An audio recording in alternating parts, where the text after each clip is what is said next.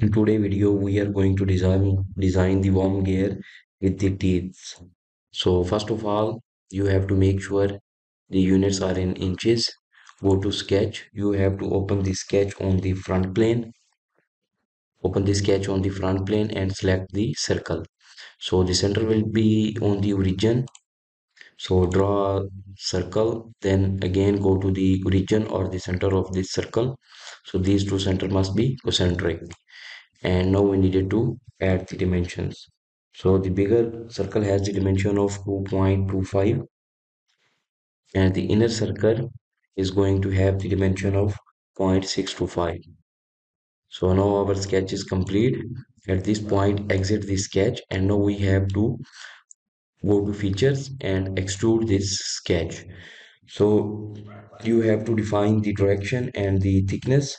For the direction, instead of blind, we are going to use the mid plane. So the extrusion will be on the both side with the reference of this plane, this middle sketch or the plane. So the dimension, the depth will be 1. So now we extruded the material. We added the material on both sides with the reference of this plane, or we can say the sketch. So 0.5 material is added in this direction and 0.5 material is added in the other direction. Check mark. So this is our base feature, a simple feature which is our base feature. Next we have to open the sketch on the right plane. Click on the right plane. This tab will open. So select the sketch. Now we open the sketch on the right plane, and we simply have to draw a circle here. So the center must be in the middle of this edge. So you just have to select the circle and move your cursor on this edge.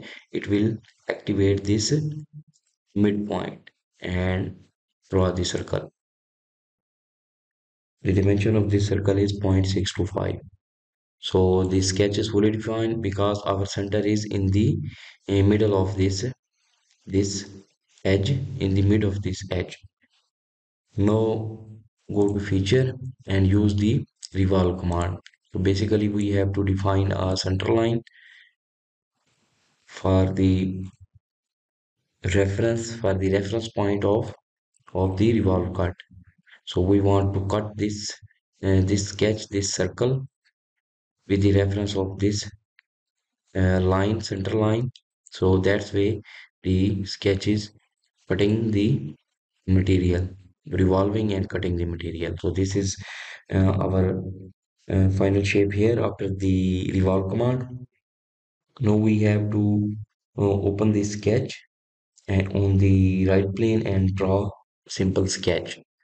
So go to right plane, open the sketch, and we have to draw a sketch.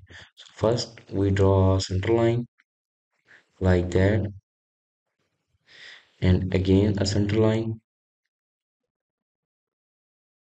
like that, and then we have to add the sketch. So make sure your pointer of the line must be coincident with this edge like that, like that, like that. So this is a random sketch. Now we need to define the dimension. So from this point to this point, this dimension is given as 0.4, and we want this line must be vertical like that. And the second dimension, we have to define it 0.25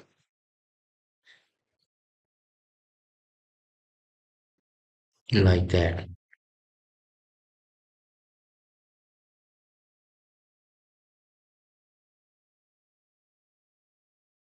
Go to the smart dimension, select this point and this reference line and add the, this is the radial dimension, but we want to add the diametral dimension. So select this point and this reference line and move below to this reference line. It will give you the diametral dimension. So this dimension is 2, and again select this point and this center line and add the diametral dimension, and this diametral dimension is 1.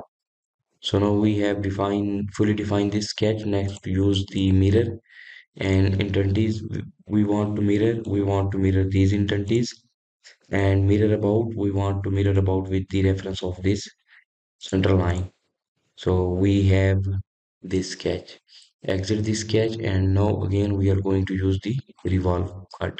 So it will ask about the axis of revolution. So this will be the our axis of revolution for the revolve cut. So it will cut this inner material. Now we have to use the chamfer. Go to fillet and select the chamfer, and we have to define this dimension. So the first dimension is 0.1 and the angle dimension is 45, and item to chamfer we have to select the um, edges which we want to make round or add the chamfer. So this edge and this edge, we added the chamfer. Next, add the fillet.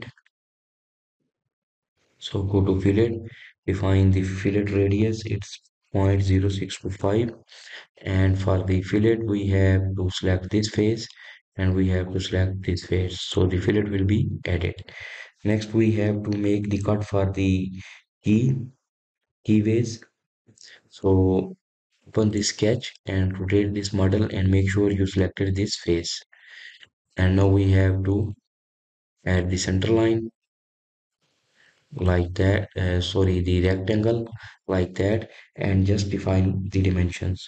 So the dimension of the width is 0.188, and for the total height we can make sure it must be higher than this edge. So select this line, press the shift and select this edge.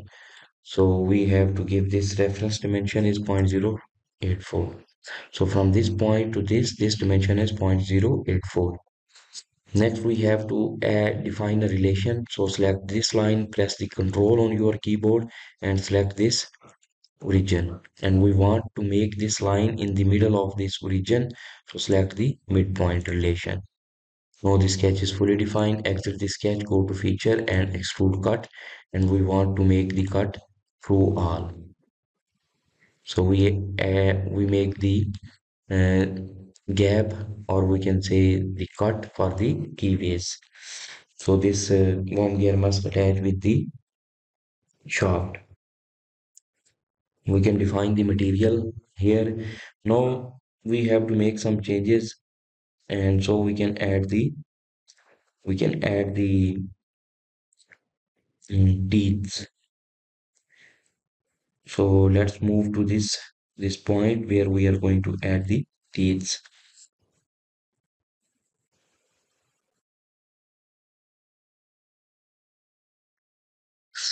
So this is the first step. Now for the second step we are going to add the teeth. So I'm going to change the fillet. So to make this size smaller, 0.031, and now we needed to make changes in this revolve cut in this sketch. This is the original sketch. Now we are going to make the changes. So this is good. This is 1.5. Okay, and we are going to delete this one. We are going to make this line smaller. Delete this line and this line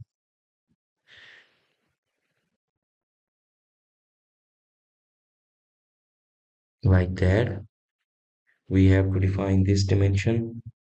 So this dimension is point 1.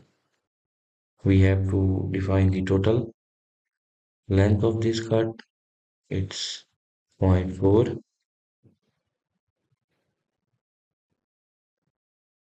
Delete these lines. Again, use the mirror. Select these lines which we want to mirror it. Mirrored about this reference line, exit the sketch, the error.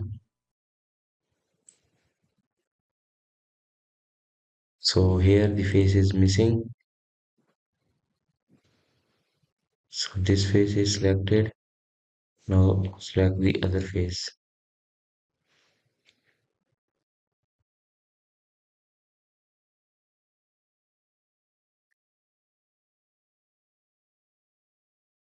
Okay.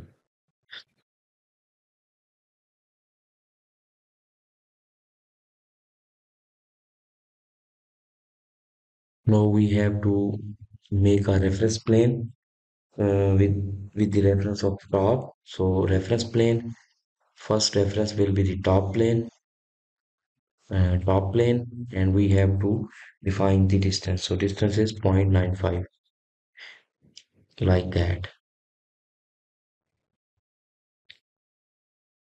And on the sketch on this new plane, plane 1, select the sketch and make sure you selected this plane 1. And now we have to draw a center line, a vertical center line, and then go to the line command and select the middle line, midpoint line. So this will be the midpoint, and like that we added this line. Next, add the angular dimension between them. So angle between this reference line and this midpoint line is 7. And now we have to define the dimension between this edge and this point. So this dimension is zero point 0.1. Okay, exit it. Now we have to add a plane. So I am going to hide this plane, and again we have to add a plane. For this plane we have to select this line, like that. Select this line, this point, and for the second reference select this line. So a plane will be added like that, perpendicular to this line and coincident with this point. Okay, now the new plane is added. Now we needed to add another sketch on the right plane. We want to add some material here. So right plane, open the sketch and add a corner rectangle. And for this rectangle, this will be the first point, and here we have this second point. So from this point to this origin, this dimension is 1.7 divided by 2, like that. And we make sure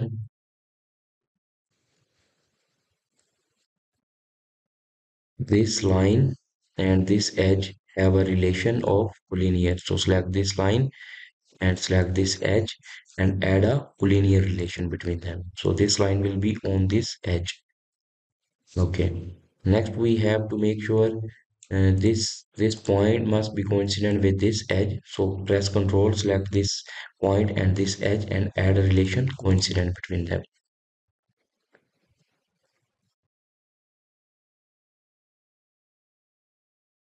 So now we have to we also needed to add a center line. So center line will be added like that, and we have to use the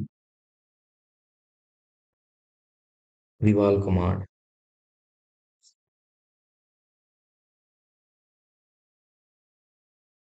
Exit the sketch, go to features and use the revolve cut.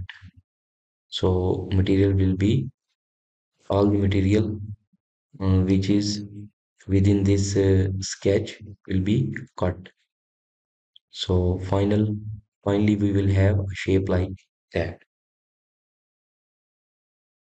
Now we have to add the add add a sketch on this plane. So open the sketch on this plane and we have to define this profile. So first of all, I'm going to draw a profile like that,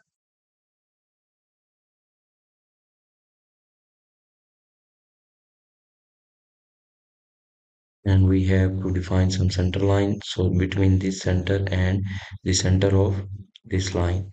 So this line is connected with the center point, the midpoint of this line and this line, and then we make this line a vertical line. Again, draw a center line from this point to this point, any of these points, but must be coincident with these two lines, this line and this line. This line is in the midpoint of this line and this line. So you have to make sure all the relations are added. Next, select this line and we have to define 0.185 like that. And this one is 0.055,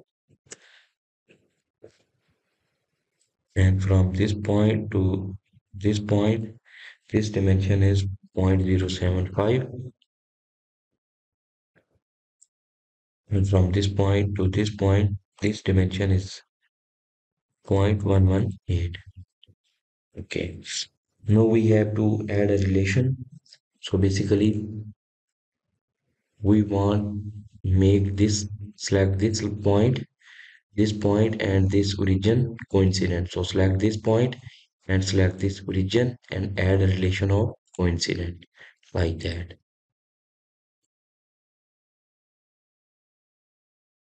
So now it is fully defined. Next, simply we have to add this tab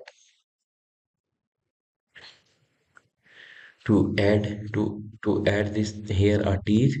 We are going to use the swift cut. So this will be the our file. K7 will be profile, and for the path we have to select this line, and now you can see we added a cut. Next, simply we select this cut and we have to use the circular pattern, and for the direction one we have to select this circular surface, and we use the equal spacing and we have to add 22 copies. Okay, and hide this plane. Now you can see we achieve a worm gear with the teeth, and next we simply have to make the fillets. So go to fillet, add the fillet dimension. So this one is 0.015, and we have to select this feature tool, and we have to select this cut revolved,